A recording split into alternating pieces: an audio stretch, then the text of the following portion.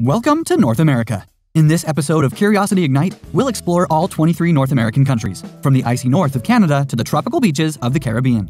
The first country alphabetically is Antigua and Barbuda, an island country in the Caribbean. Antigua and Barbuda are considered low-lying islands, with its highest peak, Mount Obama, standing at 402 meters above sea level. Originally called Boggy Peak, this mountain was renamed Mount Obama in 2009, even though Obama has never set foot in Antigua and Barbuda. The change was to honor and recognize him as a symbol of Black achievement. Just like the presidency of Obama, the name lasted 8 years before being reverted back to Boggy Peak. You think naming their highest peak Mount Obama is hilarious? Wait till you hear about the neighboring country of St. Kitts and Nevis. The smallest country in the Americas, both in terms of land area and population, has a bunch of delightfully named places, such as Monkey Hill, Gingerland, Rice's, Computer, Canada, Fig Tree, Halfway Tree, Orgies, and I'm not making this up, Shitton Bay. Jamaica, yet another country in the Caribbean, also has amazing names for places. They have Rest and Be Thankful, Poor Man's Corner, White House, Light Hole, and the funniest of them all, Me No Sen, You No Come. All the way in Central America, close to 1 million people live in Guatemala, Guatemala, Guatemala. That is because the country Guatemala is divided into 22 departments, with the capital, Guatemala City, located in the Guatemala department. If you ever plan to visit Guatemala, make sure to take a trip up north, because that's where you get to see all the ancient Mayan sites. Also, if you have enjoyed a Happy Meal as a child, you have Guatemala to thank. Happy Meal was invented in Guatemala in the 1970s. Bordering Guatemala is Belize, home to the first and only jaguar preservation reserve in the world. As a former British colony, Belize is the only Central American country where English is the official language. Belize is also the only country in Central America without a Pacific coastline, but it doesn't mean they don't have an interesting shoreline though. Belize's Caribbean shoreline to the east houses the massive Belize Barrier Reef, the second largest coral reef system in the world after the Great Barrier Reef in Australia. It is Belize's top tourist destination, popular for scuba diving and snorkeling. To the north of Belize is Mexico, the largest Spanish-speaking country in the world. Mexico is home to the Great Pyramid of Cholula, the largest pyramid as well as the largest monument ever constructed anywhere in the world, with a total volume estimated at over 4.45 million cubic meters. Mexico is also a country where you can find the largest bullfighting ring on Earth, with a sitting capacity of over 41,000. Up north in Mexico is this town, which is split from this town in California by the Mexico-US border. The name of the towns? One is Mexicali, and the other one is Calexico. California is by far the most populous state in the United States of America. More people live in the state of California than the entire country of Canada combined. Canada, despite being the largest country in North America and the second largest country in the world, only borders one other country. The US-Canada border is the longest binational land border in the world, measuring over 8,891 kilometers in length. Canada is also a country with the longest coastline and the most lakes. It is estimated that there are more lakes in Canada than the rest of the world combined. The country that combines continents and oceans is Panama. The Panama Canal, arguably the single most important and influential waterway in the world, is the gateway between the Atlantic Ocean and the Pacific Ocean. It turns the journey of this into this. It brings the US East Coast closer to Asia, and it brings the US West Coast closer to Europe. As North America's southernmost country, Panama also links North America to South America. Panama is so far south that the entire country is further south than northern Colombia and Venezuela, both of which are located in South America. Another North American country below northern Colombia and Venezuela is Trinidad and Tobago, which to me has a shape of a tobacco pipe, with smoke.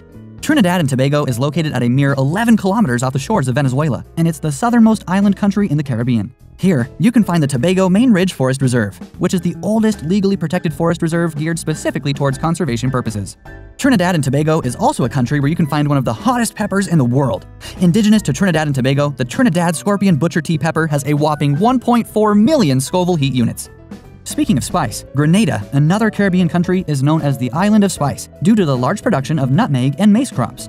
Like the rest of the Caribbean islands, Grenada was formed by volcanic activities. The country has two main volcanoes, Mount St. Catherine, the tallest point in Grenada, and Kikum-Jenny, an active submarine volcano on the Caribbean seafloor. Kikum-Jenny. People in the Caribbean are really creative with their names, aren't they? Over to the east of Grenada is Barbados, the birthplace of Rihanna. Barbados is a single island nation located in the Atlantic Ocean around 100 miles away from the other Caribbean islands. The physical shape of the island is said to look like a pear or the leg of a sheep, but to me it looks like Luxembourg, in the middle of the ocean. Barbados is a country where you can find the world's oldest commercial rum distillery, Mount Gay Rum, dating all the way back to 1703. Like many Caribbean countries, Barbados also has fabulous sounding place names like Pie Corner, Graveyard, and Friendship. While Barbados has Friendship, St. Vincent and the Grenadines has Friendly and Diamond. Such fancy names.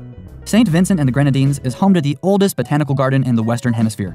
Conservation of rare plant species has been practiced here since 1765. The country also prides itself on being a filming location for the blockbuster film Pirates of the Caribbean. Another island seen in the Pirates of the Caribbean is Dominica. There's no way I'm going to talk about Dominica without mentioning its flag, because this is one of the only 2 sovereign states in the world that has the color purple in their flag. The other is Nicaragua, although some might argue that the purple in the Nicaraguan flag is actually violet. I have to admit, having purple on a flag looks really cool. What's not so cool, however, is the Boiling Lake in Dominica. The Boiling Lake, measuring over 70 meters across, is the second largest hot lake in the world after Frying Pan Lake in New Zealand. Just to be clear, Dominica is not the Dominican Republic. Although they are both located in the Caribbean, they are 2 separate and distinct countries. Located on the island of Hispaniola, Dominican Republic is where everything with European colonialism in the Western Hemisphere began. Santo Domingo, the capital and largest city of the Dominican Republic, is the oldest continuously inhabited European settlement in the Americas. Santo Domingo is the site of the first university, cathedral, and hospital in the New World. The other country sharing the island of Hispaniola with the Dominican Republic is Haiti. The country has been described to take on the shape of a horseshoe, but I personally think it looks like the head of a T-Rex, with a tiny broken tongue. Haiti formally declared independence from France in 1804. In doing so, it became the first independent nation of Latin America and the Caribbean, the second republic in the Americas, the first country to abolish slavery, and the only state in history established by a successful slave revolt. The island country east of Haiti is Cuba, one of only 4 communist states in the world, the only one outside of Asia. Cuba is also the largest island in the Caribbean in terms of size and population. Other than its large population, Cuba is also endowed with a wide variety of endemic bird species that are not found anywhere else in the world, such as the Cuban torgon, the national bird that resembles the colors of the Cuban flag, the Cuban grosquit, this angry-looking bird, and the bee hummingbird, the world's smallest bird. Up north of Cuba is the Bahamas.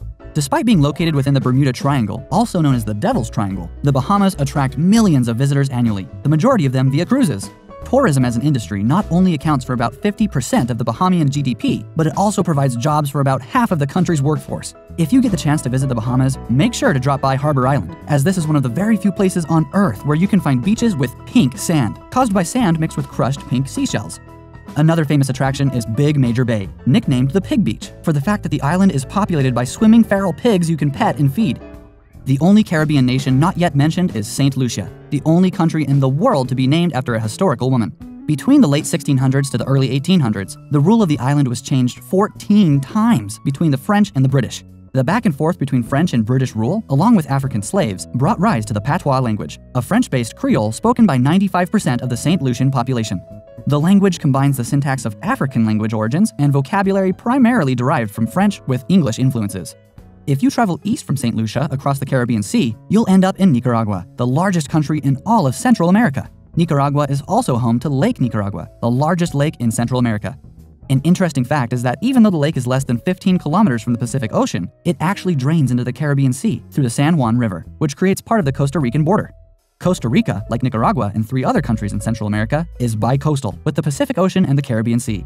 On the Pacific side is a small town called Whale Bay. This town is named Whale Bay for 2 reasons. One is that it has a whale-tailed shaped sandbar that extends into the ocean. And 2, you can actually go whale watching here. Twice a year, humpback whales give birth to their offspring off the coast of Whale Bay. Another interesting fact is that, as per their constitution, Costa Rica is one of the few countries in the world without armed forces. Waging war with Costa Rica, however, is a terrible idea because Costa Rica maintains an alliance with and is protected by the United States. Speaking of wars, El Salvador and Honduras engaged in one of the most bizarre wars in history, the Football War. Yes, football matches between these 2 nations erupted into an actual war. El Salvador and Honduras had existing land reform and immigration issues, which reached a tipping point in 1969, shortly after the qualifying matches for the 1970 World Cup between these 2 nations. The war started when the Salvadorian military launched an attack against Honduras. The war lasted for 4 days before a ceasefire was called. In the end, thousands of troops perished, and some 300,000 Salvadorans were displaced.